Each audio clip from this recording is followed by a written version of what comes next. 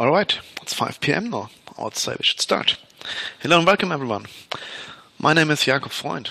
I'm one of the two founders and CEO of Camunda. And next to me is Daniel Meyer. Daniel is our technical lead for the Camunda BPM platform. So the first question now is, what exactly is a technical lead, Daniel? Yes, hi, I'm Daniel. As Jacob said, I'm the technical lead for Camunda. I'm responsible for the project in a technical way. So I try to work very closely together with the other developers. I try to do a little development myself, and I then also I'm involved in the roadmap and those kind of things. All right, thank you, Daniel. So yeah, you're basically the one who makes it happen. That's how I like to phrase it. And just by the way, as a fun fact, it's also Daniel's birthday. So I think you turned 29 today, didn't you? Yes, thank you. The last time I'm under 30, so the last birthday on the under 30. Right, so yeah, and what else could you do on your birthday than giving a release webinar together with me? So I really appreciate that. Great, so let's start. As you probably guessed already, this is about the new release of Camunda BPM, the BPM platform. And just as a quick introduction, in case you're not that familiar yet with the product, Camunda is all about process or business process management, especially business process automation. This means specifically that at its very core, we have created a BPMN conformant process engine that is able to execute structured workflows. As you probably know, BPMN is a standard that is all about describing business processes in a user-friendly graphical way that is also directly executable in process automation engines such as Camunda.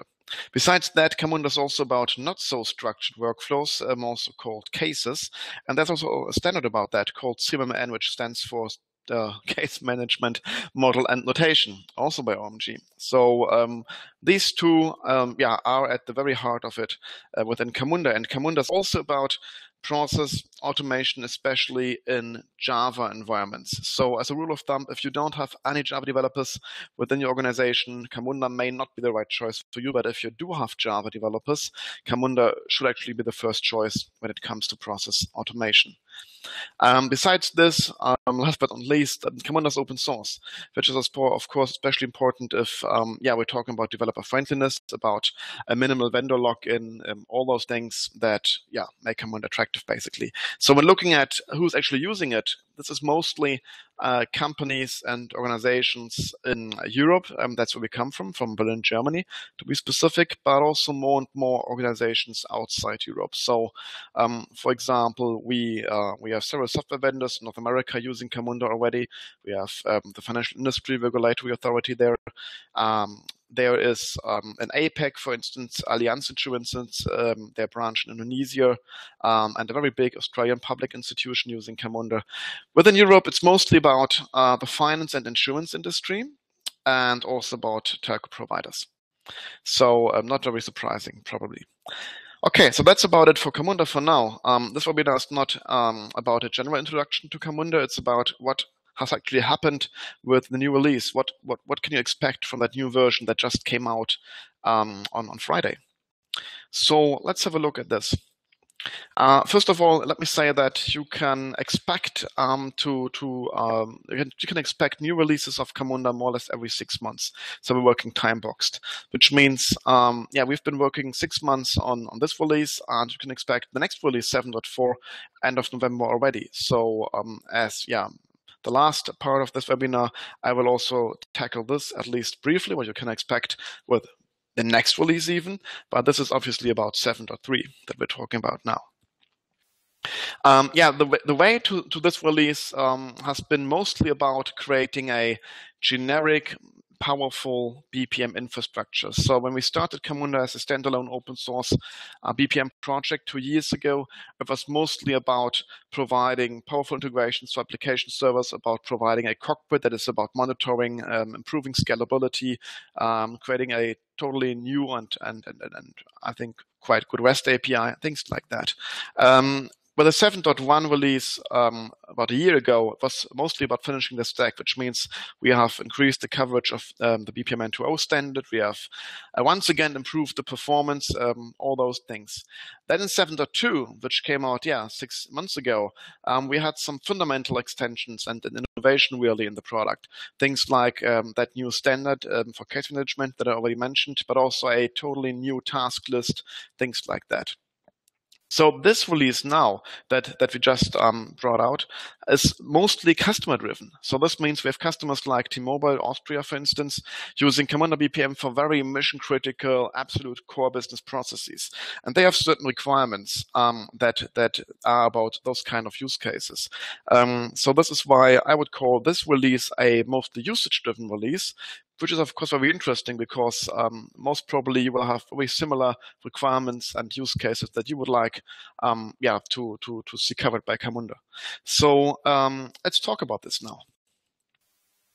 And the best way to talk about that is looking at the typical BPM cycle as you probably know it already. So this is not no Camunda specific rocket science or whatever.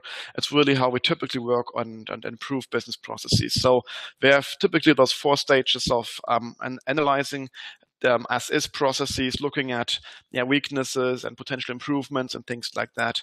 Then we have on the right-hand side the design phase, which is all about creating to-be processes, to-be process models really, and just making up our mind about how it could actually work better. And this concept then has to be implemented in the implementation stage, which is about technical implementation as well, of course, as actually organizational implementation. And once that has been achieved and completed, we're going into production and we actually operate those processes. And we have that continuous improvement life cycle here. So when looking at this and looking at the tools that you get with Camunda, I mean, as always, the process engine runs under the hood. But when looking at the surface of things, you'll see tools like cockpit and tasklist. You'll see modelers like the Eclipse-based modeler, our new project BPMN.io, things like that. So we have actually been working on almost all of these. But what I would like to cover in this webinar now are some highlights that are mostly about the left-hand side of things, about operations. So we have created some very great and disruptive improvements in cockpit, which are about monitoring. We have improved the task list, and we have also done things around admin, which is mostly about granting permissions and authorizations. So this is where we're currently standing. And let's now look at the concrete new features that you can expect in this new release. So first of all, we have something that we call process instance modification. Then we have the matter of authorizations. We have the options of plugins, of actually customizing task list in the way that you would like it to be. And we have also added even more application servers and databases that we officially support with Camunda. There's, as I said, many more improvements. Some of them I would like to cover briefly, but those first 4 are actually worth taking a close look at them. So let's just do it. Right, so what about modification? What is this all about? In a nutshell, it's about allowing you to skip or repeat certain steps within your processes at runtime, really. Also, it's about changing the current state of a process instance, what we also call the token move. So this sounds a bit abstract, but I will live demo it in a minute. The main use cases for this new, quite powerful feature really are repairing running process instances. So whenever you have an issue at runtime, you need to fix what's currently happening. You can do this. It's about migrating process instances. So as you probably know, process definitions within Camunda are versioned. So when you deploy a new version of a process definition, the process instances are still running in the previous version. So this makes it easier to actually migrate those process instances. And it's also about testing. So this allows you to test certain steps or certain number of steps within your process without the need to actually start the process instance from the beginning. So this comes in very handy, as you can imagine. Okay. So when looking at this feature now, one thing is very important. A thing that Camunda is not a who say that, closed suite, that is really just one block of software that you can only access using the provided user interface. Camunda is a very loosely coupled number of components that are nicely integrated, but that can also be used and integrated with standalone from your application. This makes it so incredibly flexible, really. So this means on the left-hand side, we're looking at the stack, and we can see at its very core, we have the process engine, obviously, executing the models, the XML files, basically. That engine can be accessed using the Java API. On top of that Java API, then, is layered the so-called REST API, which allows us to provide or expose the features of Camunda to other platforms than Java. And on top of that, again, we use the REST API in order to provide web applications implemented in HTML5 with things like JavaScript, AngularJS, etc. And those web applications communicate with the Camunda backend using that REST API. So the very same APIs are also available for you. So let's just imagine you want to create your very own user interface, which is a rather likely use case, really. You can create those user interfaces and talk to the very same REST API we use ourselves. You can even embed the very same SDKs and libraries that we use ourselves that are about, for example, vendoring, displaying BPMN diagrams, and even allowing people to edit and change those BPMN diagrams using bpmn.io. So as you can see, whenever we talk about those features, it's about using those features on those different levels of the architecture. So you can use them via the REST or the Java API, or as an end user via the provided applications. Let's make this a bit more concrete by looking at one simple example. So in this simple process, we have 3 steps.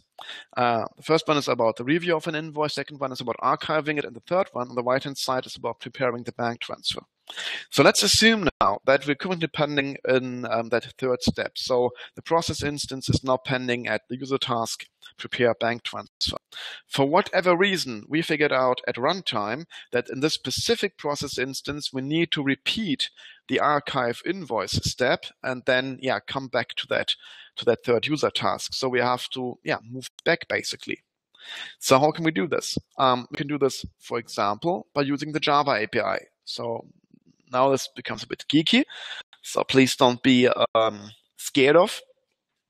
But for all those of you who are developers themselves, it's probably quite interesting to see how this can work. So in the first step, we actually get the process instance by querying an instance that has a certain invoice ID. So now that we have the process instance at hand, we can actually get the activity instance of that particular user task that we actually want to, where we want to move the token from. And then in the third step, we actually perform the modification. So we basically cancel the token that is currently pending at that user task, and we create a new token just before the activity that we want to execute again. That's how it works. Right. Daniel, you have anything to add? No, you explain. I think you covered it perfectly. I just want to add that yes, I kind of like how we were able to work out this API and hopefully make it understandable in a way that people can see how you can use it, how you can also compose complex modifications using this Fluent API. In this example, we show 2 instructions starting before an activity, also canceling an activity instance. You can also then pass in variables, local variables, do modification on data. It works with complex BPMN processes with basically all the symbols that the process engine supports. And I think the guys that worked on this, mostly Thorben, really did a great job in working out this API. I'm actually quite proud of it. Right, yeah, thanks. So yes, this is about using this with the API. So now let's look at the end user point of view. So let's look at another example where we want to change the current status, or basically move that token using the cockpit user interface. So what I'm going to do now is I'm going to share my desktop, and hopefully I won't experience any issues. So you should see my screen right now. And what we can do now is we can just have a look at the task list. So I'm not going to explain the task list now from scratch, because this is not, as I said, about a general introduction, but about the new features. So task list now allows me to start a new process instance. And I'm going for that invoice process that also comes as a default example when you download Camunda. So let's say this is about, I know, $10, and that's how we do it. Okay, now we have that first step here, which is about signing the appropriate approver for that particular invoice that we are supposed to pay. So let's just say, for the sake of simplicity, I will assign myself. So now I have the follow-up step in my personal inbox, which is here within the BPMN diagram. And now I will actually approve that invoice. So let me just do this quickly. Okay, I don't see the task right now because it has been assigned not to my user, but to a certain group. So when looking at all tasks, I can see that that group accounting is supposed to work on that task over here. So the thing now is, let's assume that for whatever reason we've messed up. So it's not supposed to be pending here really. For whatever reason, we need to change this process instance. We need to repair it, so to speak. So this means that let's just assume, we should actually was a mistake to prove that invoice. We actually have to review it again, and we have to review it. So we have that review invoice step up there. So let's move this now. How can we do this? As a typical, worker or process participant, I typically don't have that authorization. So I will reach out to my operators or administrators and escalate the whole matter. So at some point, some user who has the appropriate authorization will log into Cockpit, look at that particular process invoice. We'll see, okay, we have one invoice currently being processed. It's pending here. So let's have a look at this. And we can see, looking at the history, what happened so far, and now we want to actually, move this token. We want to change this current status. So what I can do now is, or one way for doing this is drag and drop. So let's grab this token. Oops, pardon me. Oh, sorry, I have to switch to runtime. Okay, there we go. Let's grab it, move it up there, and drop it on the flow node where it should be pending. And this could actually be anything. It could be this user task here, but it could also be a gateway or an end event even. So, or whatever kind of event. So it's about flow nodes really, as the BPMN standard calls them. Gateways, activities, and events. So let's drop it here. Okay. And now I have to confirm this, because as I'm being told, I'm playing with fire, which is of course true. So let's proceed. And as we can see, okay, this worked. So the token has been moved over there. So let's have a look at it, as someone working in the task list. So when refreshing this task list, it's telling me this task doesn't exist anymore, but there is another one, which is about reviewing that invoice now, pending in my inbox. When looking at the history again, we can see what happened so far. So first we went, up there and down there, and then we went here. And then we have that orange tag, which means this activity has been cancelled, because we obviously moved up there. So I don't know if you're one of those like me who really love to play PC games, like ego shooters and everything. And if you are, there's something called God mode, and this actually feels a bit like the God mode, which is just my personal take probably. But I really like it. So I can even do things like, okay, review invoice. Actually, I don't. Yeah, actually, let's review it a couple of times. So what I can do now is I can say, let's not only create one token, let's create a few more. This. So like 4 more token. And apply this. Yes, I'm sure I'm going to do this. There we go. And now we have 4 tasks pending, or 5 altogether pending in my inbox. Well, as you can see, this is serious stuff in a way. So this is not something that you want to allow everyone in your organization to do, but it's, as you can imagine, extremely powerful. Right. So let's go back to the slides, because as I just mentioned, I don't want to allow it everyone, or I don't want to allow everyone to do this. So this means we need to talk about authorizations.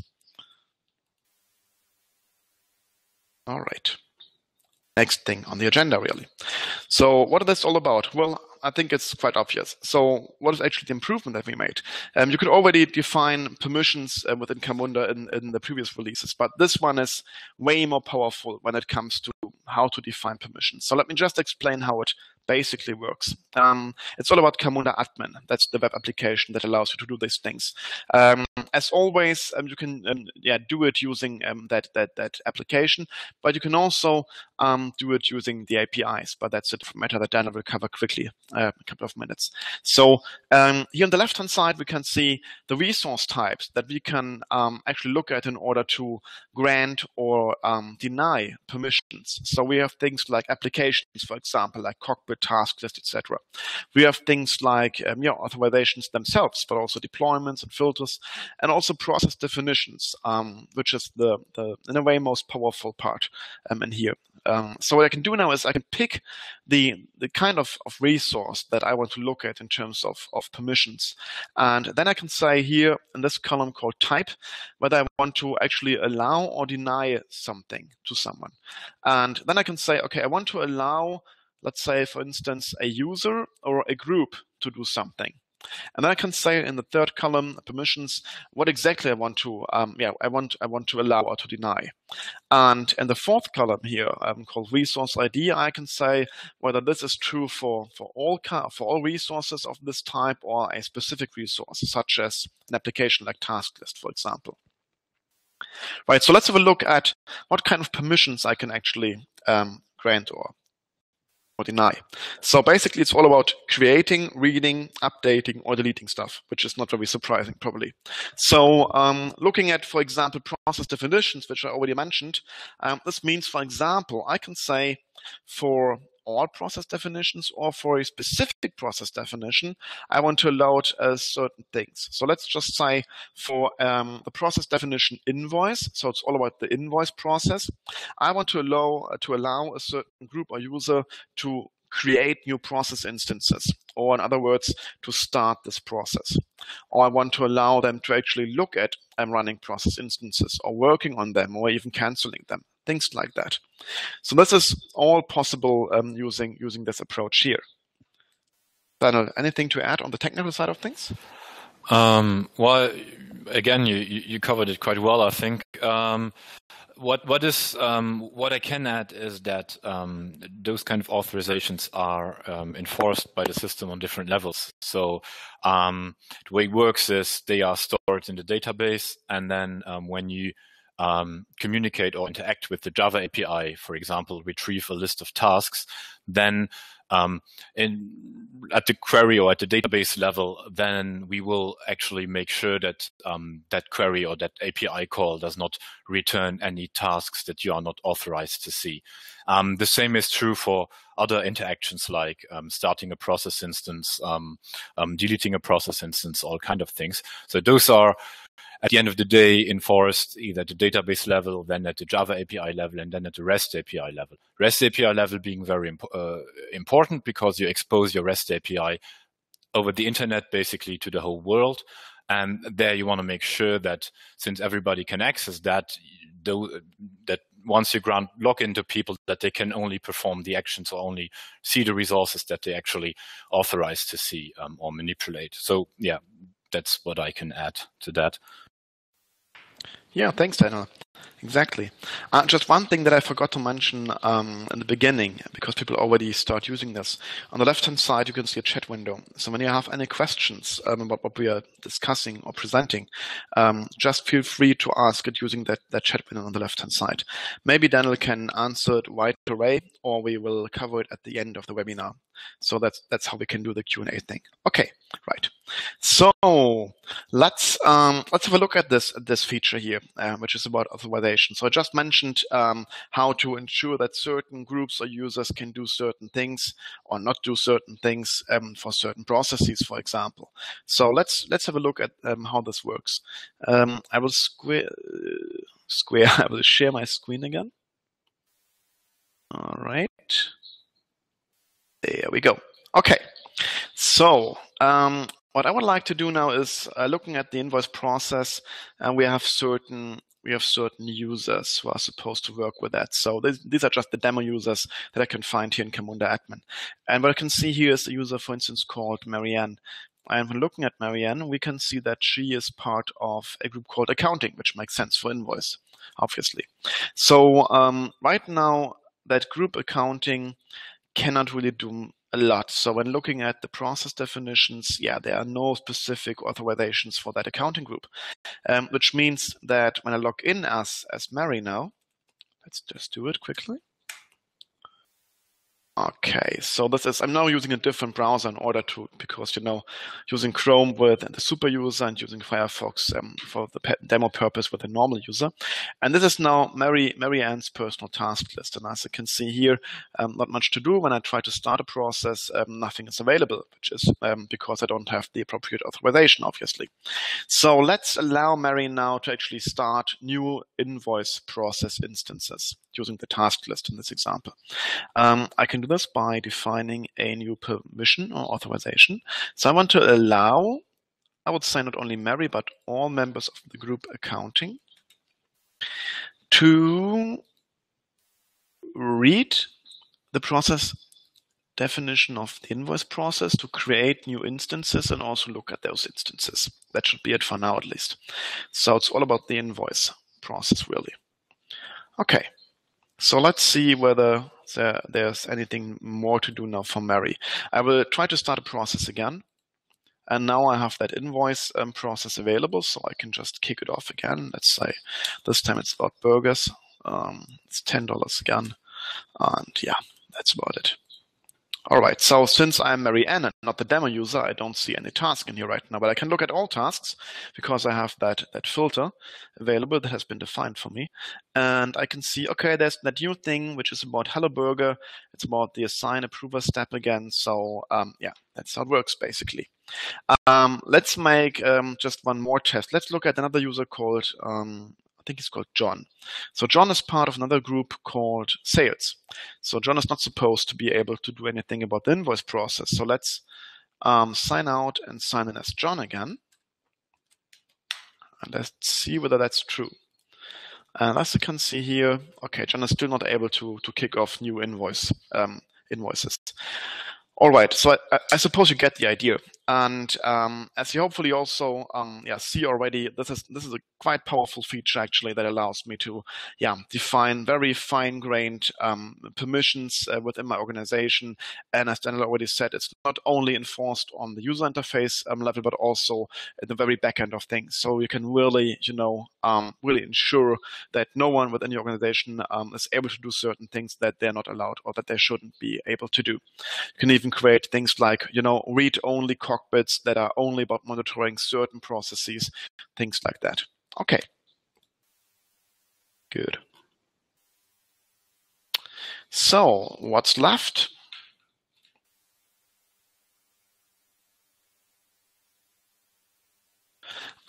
It's about the plugins and task list.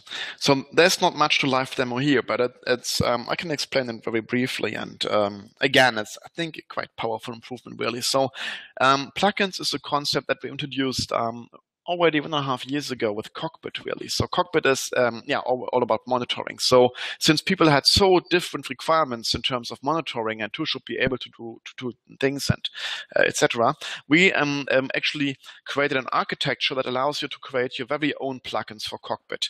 So there's even kind of a marketplace available where people can publish the plugins that they have created for Cockpit. And this example here, for instance, is my favorite plugin. Really, it's about a heat map. So this means you can hit the button on the right-hand side, and you can actually see, as a heat map, which parts of the process have been executed most often. So this allows you to, identify bottlenecks and things like that. And it has not even been created by ourselves. So this plugin was created by a pretty cool guy called Matthias Wiedemann. He's working with Opitz Consulting, and we're really grateful for that. And it's just, it's available for free at the Camunda plugin store. So it makes a lot of sense to make this concept also available for the task list, which we did with the 7.3 release. So with the new task list, there are certain points where you can modify and extend the existing plugins. So you can, for instance, introduce additional actions that people can actually execute on certain tasks or within the task forms and all kind of things. So you can, of course, also customize the appearance of the task list in terms of the colors and the logo and all those kind of things. So hopefully it's obvious that this allows you to customize the task list in the exact way that you would like it to be. Next thing on the agenda is about application servers and databases. And this is about also what a powerful concept. I even like to call it a killer feature in a way, because it's something that distinguishes Camunda from other BPM products in the field. So typically, when looking at traditional BPM suites, they only allow you to interact with them using their web service APIs.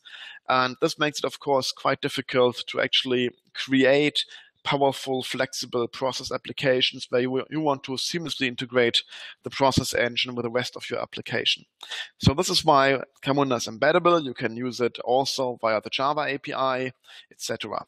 Of course, it makes a lot of sense, nevertheless, to look at a process engine as a central service or a central component within your application server. So let's just assume you have different process applications. They're all deployed as whatever WAR files, etc. in your application server, and they're all supposed to work with one central process engine. This is what you can do with Camunda. And as far as I know, to that extent, there's no other BPM product in the field allowing this kind of application server integration. As you can imagine, this is, of course, a big thing, especially when we're looking at all those different kind of application servers that are out there. So initially we had this for JBoss, but now we also have it for very different kinds of application servers like Tomcat and the next generation of JBoss, Wildfly, and IBM Web Application Server and Oracle. And with 7.3, we also support a few more versions of those application servers. And besides this, we also support, well, not a few, but several or a lot more versions different databases. So there are about 17 different databases now being supported for being used with Camunda, and all kind of versions. And again, this is not a small thing, because as you can imagine, in terms of performance and scalability, it's quite important to actually optimize those SQL queries, and that's what we did for all those different databases. So in order to actually get this going, and in order to ensure quality, especially with test automation, we're running about 800,000 test cases whenever we commit something. We had to create and build up a rather big and powerful QA infrastructure for running all those application servers in their different versions and all those databases in their different versions within our labs in order to automate those test cases. And I think the guys did a pretty amazing job here by using Docker, really. So we introduced Docker as an infrastructure solution within the last 6 months, and I think what we've created here is so interesting that that even at the Jenkins user conference in London, I think it's in June, 2 of the guys in our infrastructure team will actually give a presentation about what they've created here. So I don't know what your opinion about this is, Daniel, but I think I suppose you're quite proud of your team in this matter. Yes, we at some level we achieved that dream where you kind of have this infrastructure as code approach where you can just recreate the complete continuous integration system just from like repositories that are on GitHub, where we have Docker containers. We have even our Jenkins itself is running inside Docker. You can rebuild that complete system.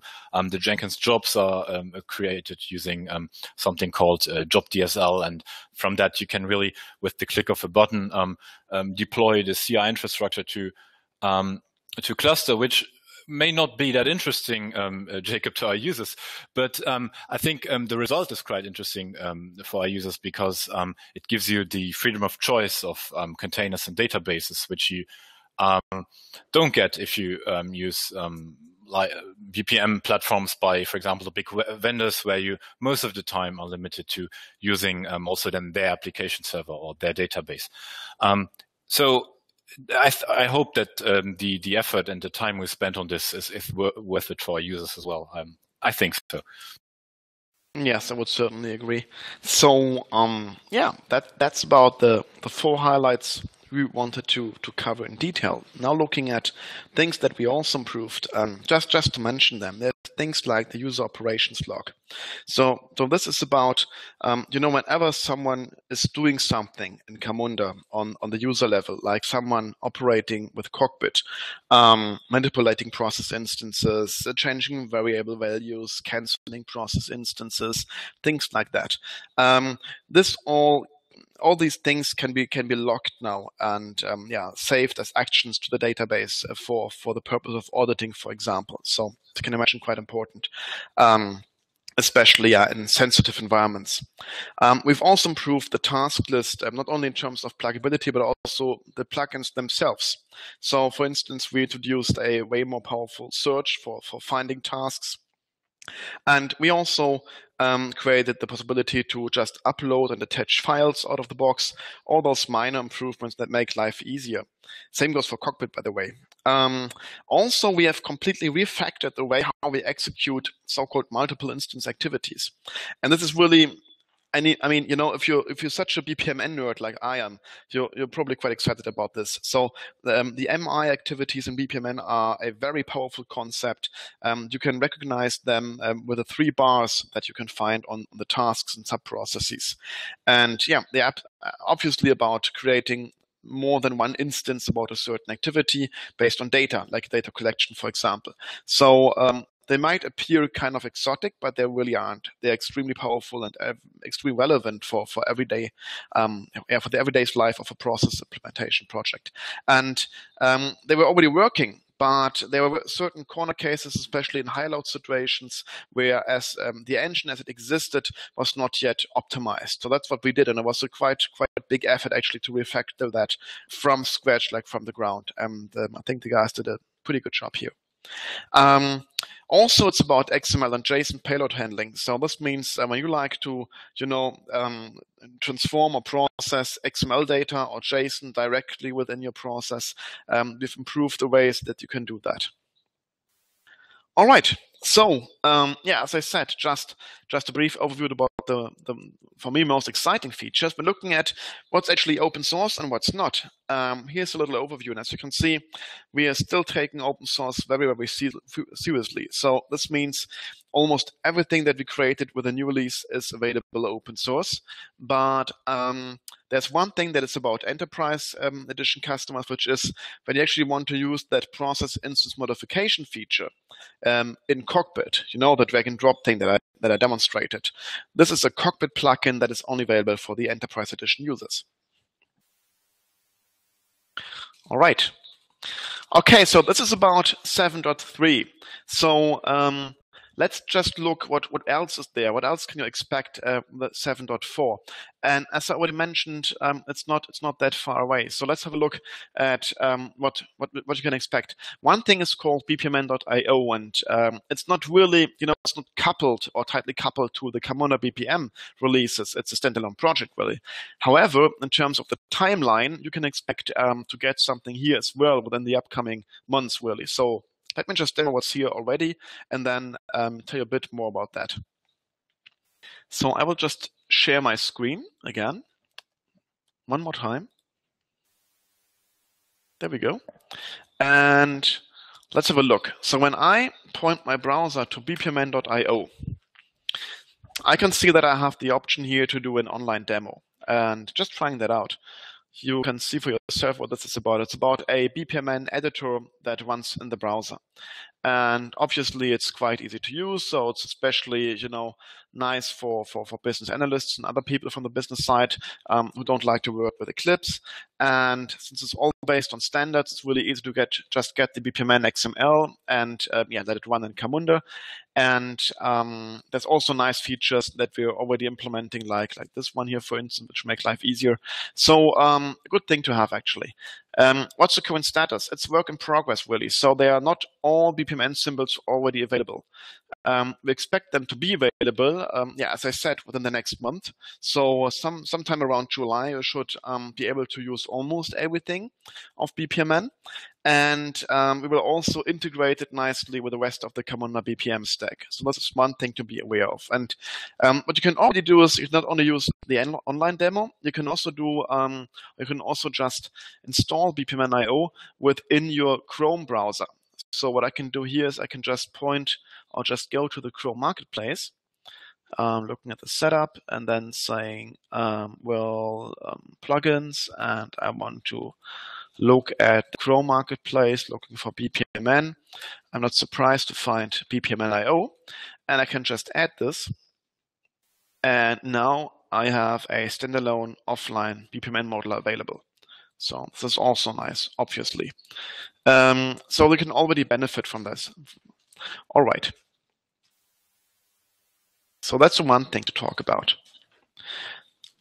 The other thing is about the Camunda BPM 7.4, really. So let me just open these slides again. There we go. This is about business rules. So you probably already experienced one way or the other the relevance of business rules within your organization. And we actually ran a survey in February about how satisfied people are with their existing business rule execution solutions. And it was quite apparent that a lot of participants said, well, we're not really happy with that for several reasons, because it's not very lightweight, it's not really developer friendly, the business IT alignment is not really accomplished. It's not really integrated with our BPMN process automation efforts. So there are business rule solutions out there, but they are apparently not that great and not that lean and lightweight. And we want to change this. So what we are going to do now, and we actually kicked off development today exactly, we are going to implement a new standard from OMG called DMN, Decision Model and Notation. So it's all about, let's say, the next generation of business rules, really. It allows you to define decisions and how decisions are determined in a way that the business can actually drive that. The business can not only create, but also maintain, for instance, decision tables. And those decision tables are then directly executed in a decision engine. And that's exactly what we're creating right now. So there will be a decision engine as part of the Camunda BPM platform. And it makes a lot of sense to add that to the stack. So it means that we are able to implement business processes in terms of structured workflows, in terms of unstructured cases and decisions. So one thing that is especially interesting about that decision management standard is the possibility to actually become more agile during operations or at runtime. So as you know, we don't believe in zero code BPM. We know that the idea of, the business can create complete process applications in a drag and drop manner, that idea is sold again and again, but it's just not true. It's just not working in the real world. However, there are certain things that are working in the real world, among them changing decision tables at runtime, driven by the business, or let even do the business those changes.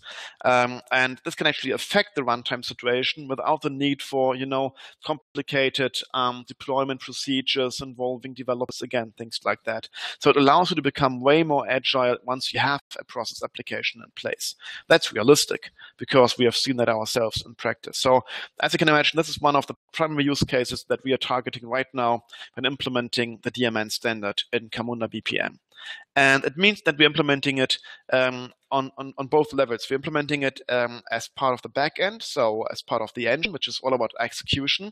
And we're also implementing it on the front end side of things. So based on that modeling framework that is the basis for BPMN.io, we will also create a modeling solution for decision tables, or a decision table editor, basically. So this will be, of course, nicely integrated with the BPMN modeling side of things, but also with the execution side of things within Camunda.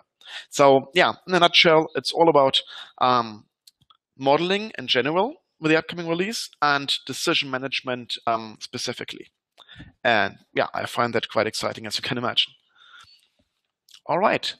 So I think we managed to stay in time. So one last remark before we answer a few questions. We often people ask us about how they can actually move ahead with Camunda, what they can actually do at the next step. And it's I mean, of course, there's several things you can just do on your own. You can just download it for one. So you can just go to camunda.org and download it. It's open source. You don't need to sign up or register or anything. You can just download the product and use it right away. You can work through the getting started tutorials. You can sign up for the Camunda network and get some free training. You can ask in the forum. So there's lots of things to do that you could actually just do for yourself without even the need to talk to us or anything. Let alone pay us. What you can also do if you want to, accelerate things, you can look at Camunda doing a proof of concept workshop. That's something where we can actually assist you, and out of experience, it makes a lot of sense once you're seriously interested in the technology. So a typical proof of concept workshop consists of 3 stages or phases, basically. So let's say we have a 4 to 5 days workshop, just as an example.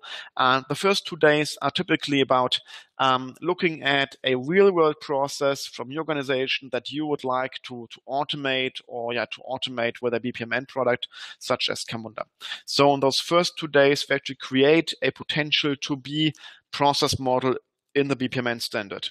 We will teach you about BPMN at the same time, so it's really learning by doing, and we will involve people from the business departments as well as people from the software development, so to actually achieve that business IT alignment that BPMN is all about.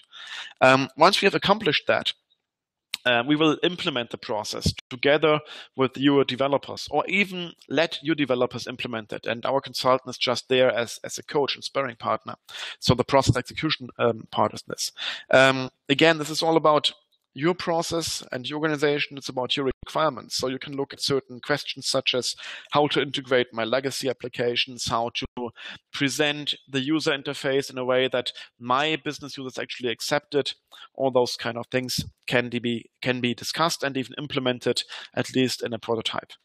And then at the final stage, we will actually look at what we have achieved, what we have accomplished. We will have a live demo for anyone who's interested in terms of stakeholders within the organization.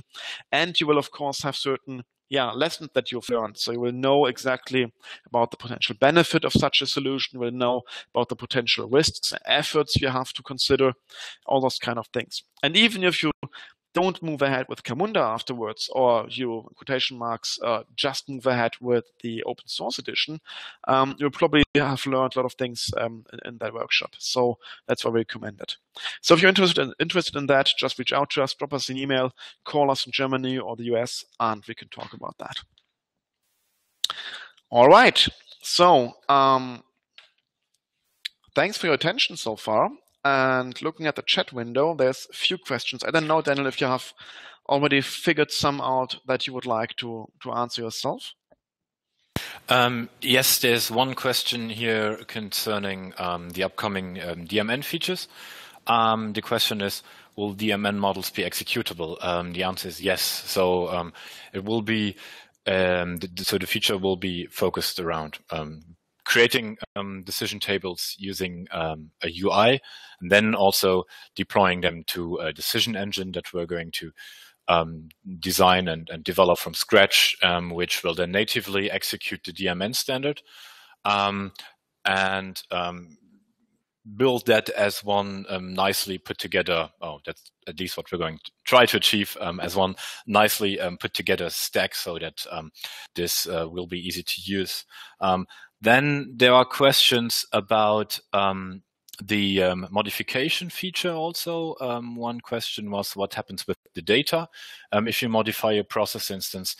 The answer is, well, the process instance is modified in place, so to say. So if you start new activities inside a process instance, then the process variables, as we technically call the data within the process instance, will remain intact. So if you have process instance scoped variables, those will stay in place.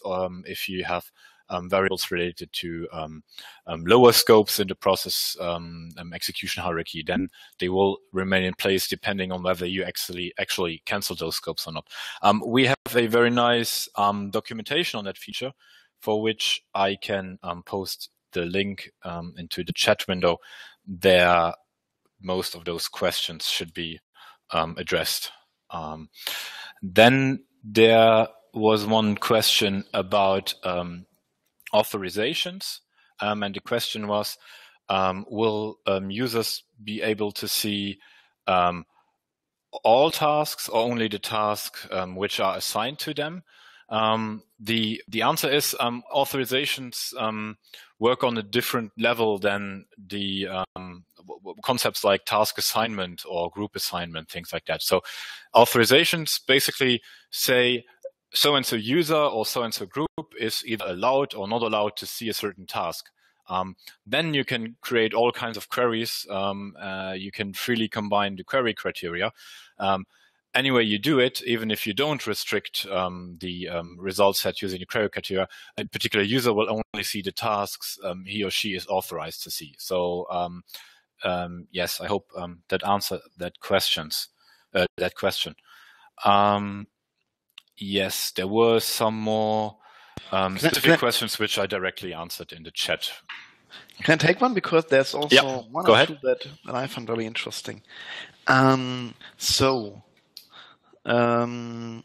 Where is it again? Yeah, one thing is about the CMMN standard. So someone asking, are there any plans to create the CMMN notation in the online modeler? Yes, there are, of course. So CMMN is currently only being supported in Camunda on the backend side in the execution environment. So you can execute CMMN models, but you cannot yet create them graphically using the web modeler that we are working on with bpmn.io. But we have those plans. So right now we're focusing full speed on DMN, but you can imagine to get something about CMMN modeling more or less beginning next year without any promises. Oh, Daniel is already hitting me. No, but actually that's what we aim for right now. So it's not no guarantee at all. But I mean, if we would guarantee it, we would deliver it on time. But I cannot say that for sure right now. But that's what we aim for, at least. That's our plans. What else do we have here? Oh yeah. Do you have any plans for marketplace for plugins? I already mentioned that. So let me just. Actually, I would love to demo that. So I will share my screen one more time. Okay. And when looking at camunda.org, and it's really a hidden treasure in a way right now. So when looking at camunda.org/plugins, you will find it's actually kind of a prototype, but it's already working, a marketplace for cockpit plugins. So you can find, for instance, the plugin that the patent office in Switzerland created. You can find that heat map plugin that I'm so excited about. You can find a plugin about KPI reports, stuff like that. And you can just, add those plugins to your, like how you say that shopping cart. And you can say, okay, I would like to have a cockpit in a certain version for a certain environment that consists or includes these plugins and actually excludes already existing plugins because I don't want people to be able to do this kind of things. That's already available for cockpit.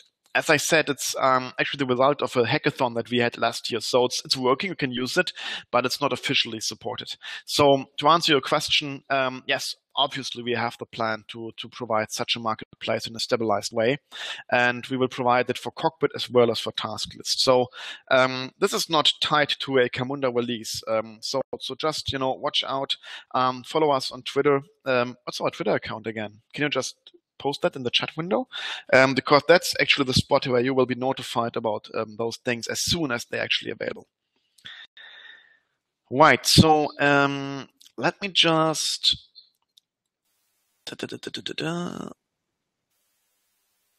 Okay, that's a cool question. That's a question about a feature that we don't have. So I mean, it makes sense to cover that as well. So someone asking, is it possible to use colored BPMN symbols with Camunda? Which I find an exciting request. However, it's not seriously, but it's not possible right now. So when you're creating BPMN diagrams, at least with BPMN.io, we don't have any feature which is about how to actually color those steps. And if you render them in Cockpit, you wouldn't have any specific colors as well. Or am I wrong actually, Daniel? No, out of the box that doesn't work. That's true, but based on the API we have there in BPMN.io, that's something which is not very hard to implement. If you look at the way we use BPMN.io, for example, in the Cockpit application, we already create all kinds of highlights and overlays, which like give color to the shapes. The only thing that would be needed here, and we have the very beautiful infrastructure for implementing that as well, would be to actually persist those things in the model and in the XML model. So that would be something which we could work on. It could also be something which people could nicely contribute to BPMN.io. I think that Nico, who is the technical lead of that project, would be very excited about people doing that kind of contribution. I think I already heard him talking about like that he feels that this is important to people. So yeah, that would be welcome. Yeah, sure, you're right. Interesting. Yeah, I think that one of the challenges is probably that the BPMN standard doesn't define how to serialize colors. So you would need to add that on a proprietary level. Would be a vendor extension, yes. Yeah, sure. But it's doable. And it's great because so now we have the request, please implement this. So let me just play that back to you. someone from Holland asking, and hey, you always, you can just do it yourself and contribute it as a contribution to BPMN.io. That's what open source is all about. But maybe we do it ourselves as well. So you don't need to. You don't need to be a Java developer. You can do JavaScript really. But yeah, still you need to do development, of course. No, but it's actually seriously, it's great to get those suggestions and requests because it helps us to understand what you actually need. So feel free to actually, when it's about BPMN.io, and for example about this color thing, when looking at BPMN.io, the website, you will see there's a forum. And you can always ask those questions and post those requests in the forum. By doing this, it won't, on GitHub exactly, so it won't be forgotten. So just go for it. All right. So yeah, thank you so much for now. I think it's been a good webinar.